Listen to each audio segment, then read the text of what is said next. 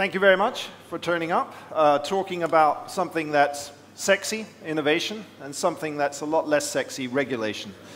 But I'll try to make it interesting. First of all, I work for a company called Edgar, Dunn & Company. We're a global strategy firm in payments consulting. We only do payments. And that's as much as I'm going to say about us. This isn't a sales presentation, but promise me you'll go back and look at this slide so you know who we are, okay? Other thing I should say before I start, people accuse me of having an American accent. I'm Danish, okay? So, just so you know that. What I'd like to talk about is the sort of digital commerce matrix, as we call it in our company, which is about the sort of payments in the mobile area, proximity, closeness, NFC, Apple Pay, that type of stuff. Digital remote, which is really what a lot of people are about here. And then the beyond payments. Where do we go from just the exchange of value, if you want, and into a broader value proposition? But first I want to talk about the fundamentals of payments, because a lot of people talk about innovation and payments, but actually all payments, retail payments, run on two networks. One is the ACH network. That is direct debits and credit transfers that come in and out of your salary account, your current account, or it runs on card system networks. And all the innovation we see around this are connecting to these two, but these are the backbone on which all the payments run. And what we see is sort of new ways to connect and new ways to access them, but it's still running on the same platform, which is, if you want, a constraint on innovation. So these two systems have two different value propositions. So the card payment system at the top here, because there's an authorization message that goes through, when you go into a store and present your card, the merchant receives a confirmation back that the payment is accepted. So he knows he's going to get his money. He's only going to get it 24 or 48 hours later, but he knows the money's coming through. With the typical ACH, or clearinghouse payment, you raise a demand for money, it goes into a batch process, it hits your account during the night, and if there's no money, there's no money. The merchant doesn't get paid. So the payment guarantee is an essential element of the value proposition of a payment. But what we're now seeing is there is some innovation in the ACHs, and there's now called what's fast ACH, or near real time. It's still batch processed, but it's like emails. They're batch processed, but they feel like they're real time. And if they arrive 5 minutes late, we're really irritated. But fast ACH works the same way. So you can actually, in the UK now, which has implemented it, I've got 2 different bank accounts with 2 banks. I can push money from one account, and before I switch over and update the screen on the other account, the money's in there. That's how fast ACH is. So it's near real time. So with that, the merchant could now use an ACH payment to get the money in near real time, which is as good as getting a promise, an authorization message back. So it changes the value proposition of what you get from an ACH. And when we look at the innovation, as we call it, all of these various innovative companies are all using either the card payment system or the ACH payment system to push the actual value exchange behind there. I should also mention, I put the brand ISIS up there. They're going to be renamed CardSoft next week, but they're still ISIS today. But if we run through some of those, PayPal, everyone will know. Typically, when you open a PayPal account, they will ask for a card, and you put your credit card in or your debit card number. But if you try to open a PayPal wallet on your phone, they will ask for your bank account details. And once you give the bank account details, they will put the bank account transfer as the primary method of payment, because it's much cheaper to use the ACH network than it is to use the cards network. What PayPal doesn't do is price it differently to the merchant. They just lower their own costs, right? But they have that forced choice and push it upon you. So you have to actively go in and say, no, actually, I want to use the card if you don't want to use your ACH or your bank account detail. But there's all kinds of other things that are going on there. Barclays Ping It is a P2P payment system that they innovated, and they're now trying to push it into the retail payment sphere, trying to sign up merchants, utilities, and stuff. There's a good game called Ping It Pong, where if you have 2 or 3 of your friends, try and send money in a circle, just £1, between you and see how many times you can get it to go around in 10 minutes. When you do that, it costs you nothing to send the money, but it costs Barclays a little bit every time you do it. So it's really fun, if you don't like Barclays. Okay, so here's then the two systems that we have, the ACH and the cards companies. And around that, all these innovative companies are sitting and doing payments that sit basically on these two platforms, but are presented differently to us. And in some senses, they look more sexy, they're more attractive, they're perhaps more socially connected to what you're doing, if it's sort of social networks or if it's through the device provider like Apple Pay. It can be meaningful or more meaningful to you than using the traditional payments method. And around this, we're now seeing a lot more of innovation coming on. And what this is doing is using stuff beyond the actual payment, but more of what we now begin to call big data, or people have called big data. And it's the information around the transaction that is now becoming a big, what should I say, business for people to do. So for example, Samsung as a device provider. There's a case in the UK now that's been raised because a consumer bought a Samsung smart TV, and to use the smart TV, he has to accept that Samsung are going to collect all kinds of personal data of whatever he surfs on that TV, and then they target him with specific marketing. And he's complained, it's wrong that I have to buy this product and I cannot use it without my data being used to force adverts on me. Okay? So people are getting into these types of collecting information, the big data thing, to use it actively in marketing. So what's that got to do with regulation? Well, this is meant to be a tsunami wave because there's actually a lot of regulation going on in the world, and a lot of it is around payments. So it started over 40 years ago in the USA that started looking at payments and payments regulation. France, Israel, EU, they've all gone through the payments situation, or the propositions, and they've typically looked at rules and practices to see whether they could open it up for more competition, or whether it's anti-competitive, or whether it's innovative enough. The four key areas of regulation that we've seen is data protection.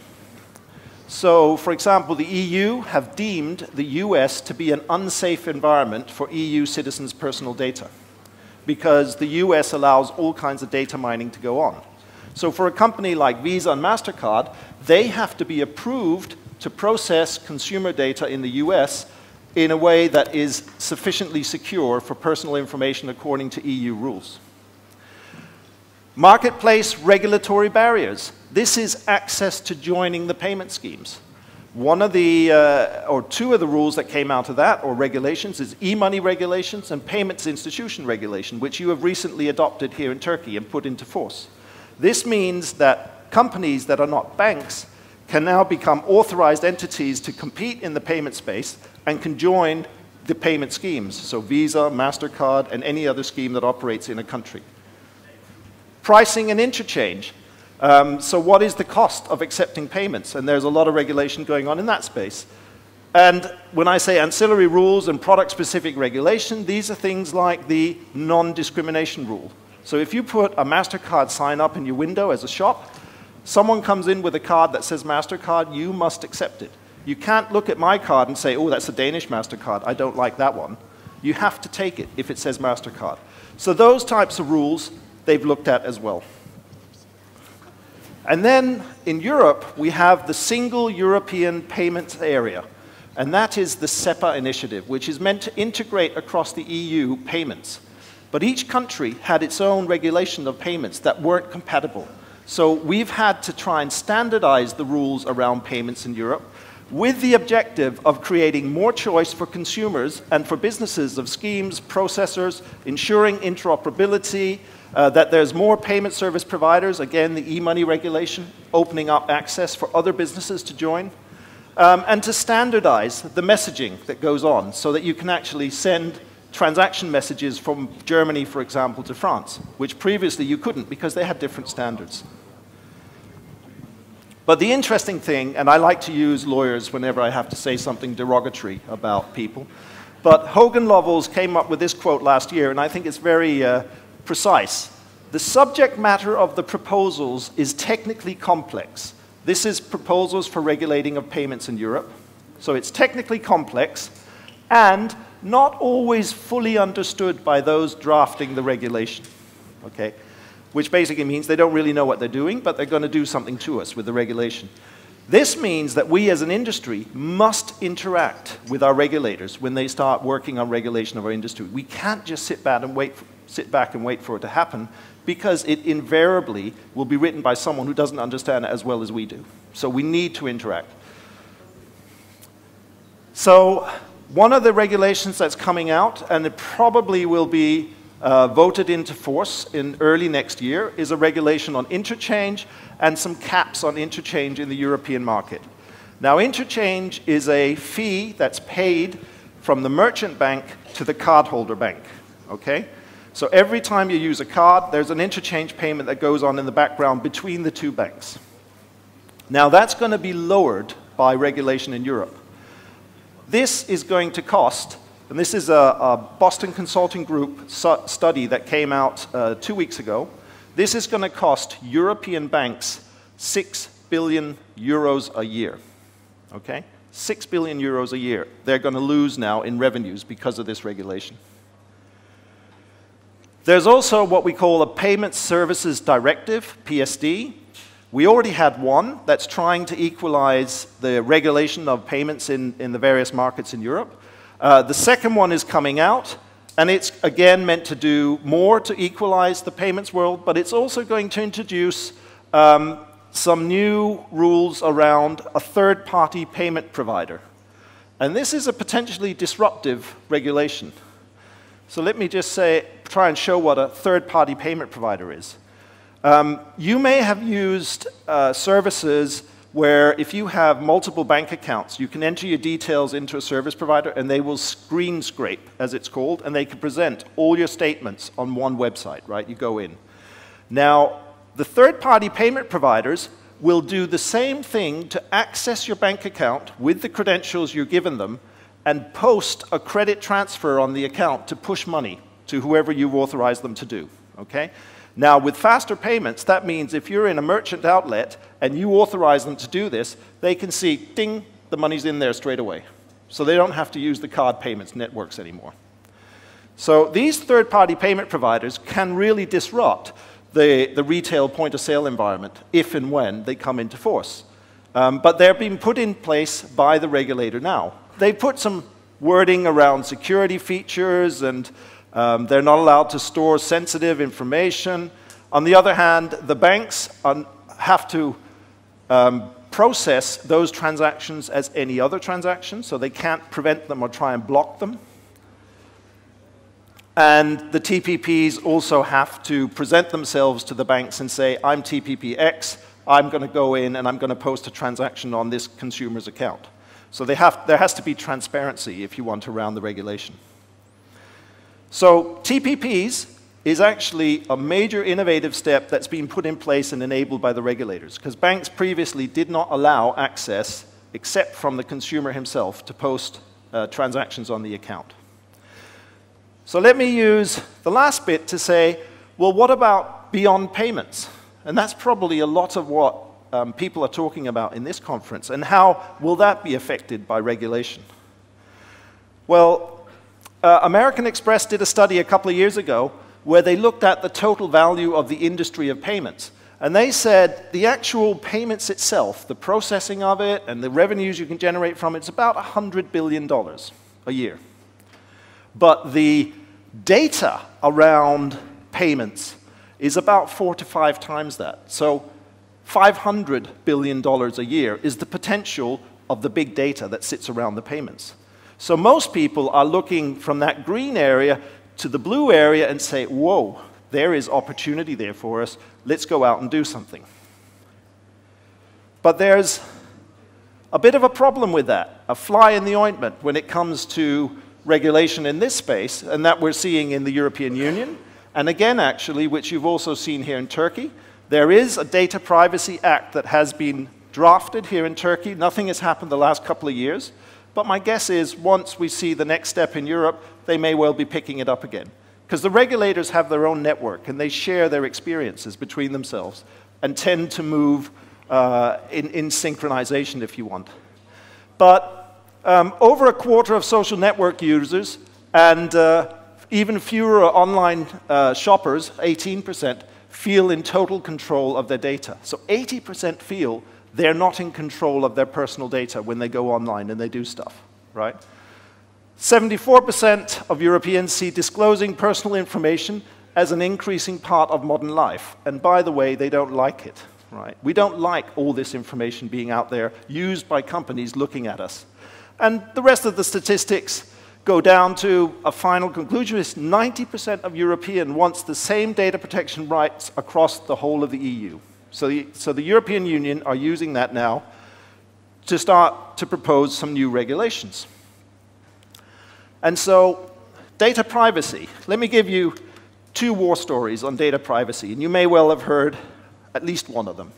But Target in the US is a major retail chain, okay? And they had this guy, middle-aged guy, come up, very angry, and said he wanted to see the store manager of his local Target store. And the store manager came out and he said, I want to know what your company's doing. You're sending marketing materials to my 17-year-old daughters about baby clothes, nappies, all kinds of stuff. What the hell are you up to, right? This is absolutely unacceptable. And the store manager went, oh, I'm so sorry. You know, I'll get in contact with head office and I'll make sure we stop this immediately. Same guy came back the next day and asked to see the store manager. And he said, I have to apologize. You knew something I didn't. And that was his wife and his daughter knew she was pregnant, but he didn't. And the reason they knew was because she brought shampoo and soap without sort of smelly materials in them, right? Which women apparently do. So they, through the big data, knew already that she was pregnant before he even had an idea. That's the type of information we're talking about. Now, the second example I'm going to mention is, how many here have an iPhone? Quite a few. Do you use Siri? Any of you? No? Not really? You're a unique market then. But Siri, if you went through, when you clicked I accept everything Apple has put in there, Siri, Apple rather, stores every command given to Siri for 2 years in the cloud somewhere. 1 year, they say, they store it with a reference to your phone. So they know every command your phone gave to Siri, and if we believe them, they delete that reference after a year, but they still have it for another year. Okay? That's on like page 77 of this, you know, I accept all this stuff when you leaf through it on the screen. This is the type of stuff of personal data that the EU is looking at. And one of their proposals is companies will not be allowed to collect any information relating to you unless you opt in. That means there has to be a box where you say, yes, please take all my data, or please take all my Siri commands. It's all right. So this is what we're talking about here. So whenever consent is required, it must be given explicitly rather than assumed, is how we say it. So you can't just bury it in all this text and say, oh, I told you about it. You have to tick the box. You have to have easy access to your own data. So you should be able to call anyone that you've given a right to the data and say, please show me the data you have, actually, because I'm a bit concerned now. You will have a right to be forgotten. So when you regret that you allowed Apple to keep your information, you should be able to call them up and say, just delete me, delete everything, and Apple must do it. Okay? And any serious data breaches will have to be communicated to you. So what does that mean for the payments business? And what does that mean for the $500 billion that we're going out there to look for or trying to get? Well, cloud computing. You know, how safe is it out there? Data breaches. There's a few actresses that are a bit nervous about personal photos that have gone out there. You know, cloud isn't that safe. Smartphone apps and advertising. So the ability to track everywhere you go on the phone, give these personalized offers, again, you have to get the consumer to agree to allow people to do that. Currently, that is an assumed right. And the app will just take your information. And the location-based services, so when you're walking through a store and they want to draw your attention to some special offers over here on the right shelf, that also you have to agree to and turn on and make sure that you actually are in control of those offers coming to you. It changes a lot of the propositions that we have out there. So with 5 seconds, oh, I'm 6 seconds over, I can see now. But just in conclusion then, what's going to happen then in Europe with the regulation that we've seen, and which I predict is probably going to be the Turkish market in another 3, 4, 5 years, because like the e-money license and the payments institution license regulation, there seems to be a trend to follow what EU sets the trend for. Will reduced issuer income reduce innovation? So will banks not become the drivers of innovation? As if they were. But with $6 billion euros less revenue a year in Europe, I don't think they're going to be that innovative. The question is, when will these third-party payments providers create a real alternative to card payments in the marketplace? I'm pretty sure it's going to happen, and that's going to revolutionize a lot of the payments that we currently see. And there's a question around what is the commercial model for that type of payment going to become? We're not sure yet. And will value-added services lead to innovation around payments? I'm pretty sure they will. And I see a lot of interesting ideas coming up about these value-added services. But again, it's going to depend on data privacy, the opt-in of the consumer in Europe. In other places, you can still just take data and do with it what you want. But the real question is, who's going to pay for that innovation and those services? And most likely, it's not going to be consumers. It's going to have to be the retailers who pay for it. So the funding of innovation, I think, largely around this space is going to come from the retail community deriving value around the information with payments. So that was all I had to say. Thank you very much for your attention.